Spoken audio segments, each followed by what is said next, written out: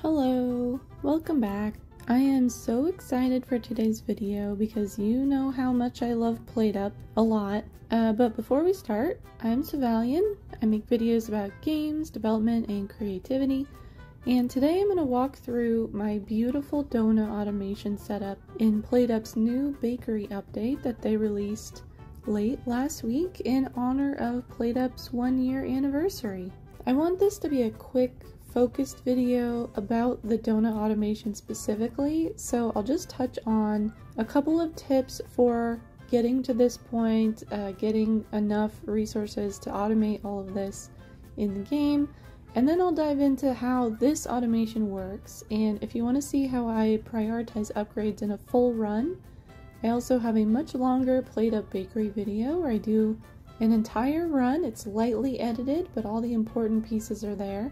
And in that run, I do primarily serve cupcakes, so it's similar, but a little bit different. Now, this automation is not 100% hands-off, but it is very close and requires just a couple of things to be picked up and put down as it's running. And then after that, it does do most of the stuff completely automatically. So I'm very proud. It's very cool. This restaurant I'm using as an example is actually a tier 1 franchise, where I've selected coffee as a second main with my franchise card.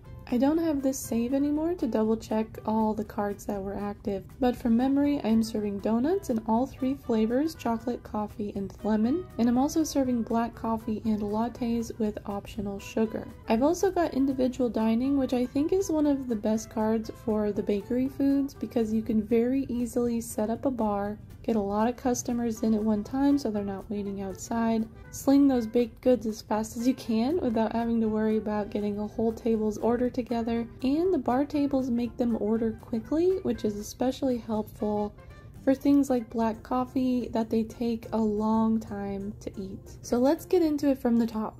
First, how do you even get all the stuff that I have here? You need a lot of pieces to get an automation going for most things.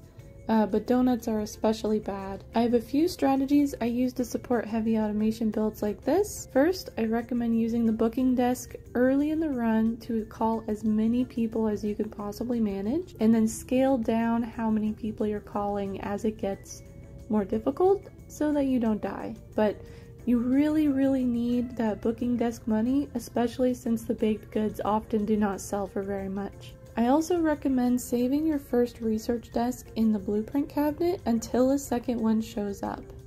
This is because research desks are considered staples, and they are more likely to spawn if you don't have one. I always upgrade this first extra desk to a copying desk. I think this is critical for automation, as well as buying all the blueprint cabinets that show up so that you always have space to store additional blueprints that you want to copy. If you get a third research desk, you can go for a discount desk if you really want to.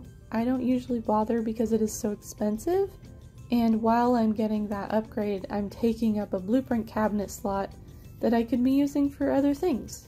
I also learned recently that staples are less likely to show up on a reroll, so one thing you can do is re-roll early if you're looking for things to copy like combiners, portioners, and conveyor belts, because they're more likely to show up on a reroll, especially at the beginning when you don't have some of these staples that are going to be filling up the initial roll.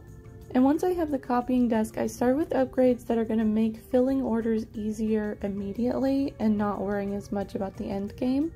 This might be getting all the tables set up first so I can hold as many people as possible, getting some coffee tables copied. For donuts specifically, getting a safety hob early is very important because if you don't have a safety hob, every time you cook a donut you have to take the pot off of the burner, and it's just super annoying. It's super annoying and it wastes time, which can kill you. An early portioner is very good for all the baked goods as well because every baked good needs to be portioned at some point. Now the final build. For the donut batter, you make a cake batter and then add milk. So I'm doing this at the top left. I'm using this small room. A 3x3 space is enough to make a batter, And then if you want to add the milk, I've got another little space above that. So flour and eggs and sugar are conveyed up. The egg is conveyed onto a mixer so it can be cracked. The flour and sugar are combined in from the side into the mixer space. If you have more space, you could also automate adding the mixing bowl. For that, you'll want to send the mixing bowl to be combined with flour and sugar first and then over to the egg mixer, or even potentially with a second mixer to make sure that that egg gets cracked. And then you'd be able to smart grabber the mixing bowl back to its initial position and automate that. That sounds really nice. I wonder if I'll be able to do that in the future. But in my setup, I do have to drop the mixing bowl in diagonally to the mixer space. I'm careful not to reset the smart grabber, but it's not the end of the world if I do, because it shouldn't match the mixing bowl because it will have stuff in it. So I'll just be able to wait until it's done mixing and then reset the grabber. Always pay attention. If you have a smart grabber that you are able to accidentally put something else onto, that can ruin your run. It really can, so be careful. Once everything's mixed, the smart grabber pulls the mixing bowl out, combines in the milk. I bought a second milk, so I would have one for my latte machine as well. And that's my donut batter complete. Now I also have the manual step that I need to grab the finished batter and drop it onto the donut tray. This I believe can be automated with a combiner, but I do not have enough space and I didn't have the capabilities to do that. So I just grab it and drop it in. And then when I'm done, I put the mixing bowl right back into its spot on the mixer, and it makes another batch of batter so that it's ready to go when I notice that the donut tray is empty. The frying is fully automated once the batter's loaded in, and that is what I'm most proud of with this setup.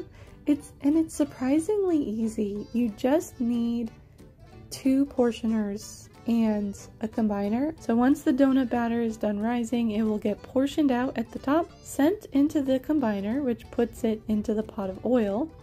It will fry, and then when it's done frying, it will get portioned out and sent to the frozen prep. I do have to set up the oil pot at the start of the round, but it doesn't get used up like soups do, so I can just leave it there. It's good to go. Just make sure that when you're building your automation that you are either putting the oil pot into place with conveyors or that you're able to reach it. I had one run where I noticed immediately that I couldn't reach it, so I restarted. And then another tip for if you're really getting into automation and you don't want to have to restart an entire run because you've made a little mistake, first, there's always practice mode. You could practice all the steps, make sure everything goes through correctly. But also, if you get into a day and you notice that something is not right, if you forgot to rotate a grabber or something like that, if you save and exit, you'll be able to restart from the planning period of that day. So, you know, some people might consider that like save scumming, cheating. I just think it's a nice thing when you notice that you've made a mistake, not to have to restart your entire run for a little oversight. So I will do that unashamedly if I notice that something is wrong. So with those 2 pieces of automation, very little hands-on effort. I have to put the oil pot in at the beginning, and then I have to add the mixing bowl and move the batter, and that is all the manual work I have to do before I have fresh plain donuts coming out into this frozen prep. And then on the right side of the kitchen, I have automated, well, lattes, not really part of this, but I needed it for my run. And then I have all 3 of the flavorings automated. The chocolate is easy, just send it to a safety hob and it will melt and not burn. For coffee, you grab from one coffee machine to get the cups, into another coffee machine to fill it with coffee, and then in order to only grab the finished coffees instead of just grabbing a bunch of cups, you will need a smart grabber set to full coffee. And these are very difficult to fix if you reset them accidentally, because it will just keep grabbing cups and you won't be able to reset it with a fresh cup of coffee. So I would highly recommend hiding the smart grabber from coffee out of reach. That can really mess up your run if you accidentally reset the coffee to cups or to something else. And then finally, the lemons just need to go to a mixer to be chopped and they are good to go. Now I've done something else with my setup that I think is really important when you get into late game, when there's just tons and tons of customers and you have to move very quickly. And that is routing the flavorings through a combiner. This is important for one reason: trays. Trays are a lot smarter than they used to be, but they seem to get confused with donut flavorings or baked good flavorings.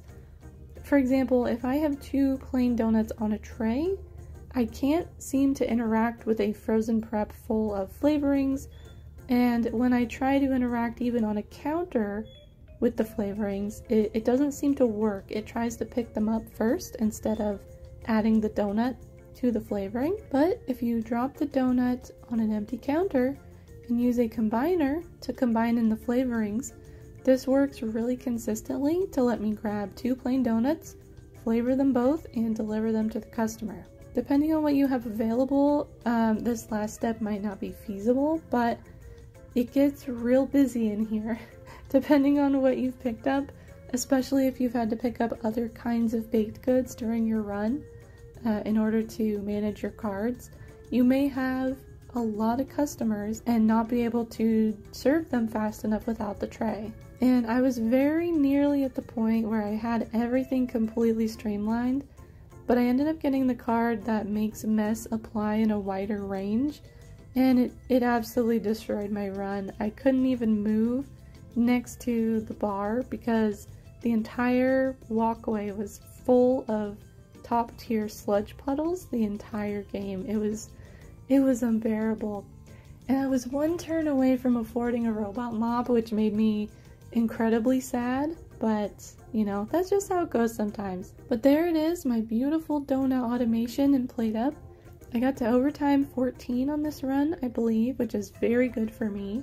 I usually get overwhelmed around overtime 6, so this was a nice treat. I got to play with a lot of stuff that I just don't have time to set up in a normal run, so I had a lot of fun and I'm very proud. If you love PlateUp like I do, I have several other PlateUp videos, many of them featuring new updates or holiday maps or special modes.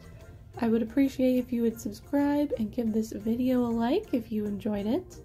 Thank you so much for watching. I'll be back soon with another video, and I hope to see you there. Bye bye!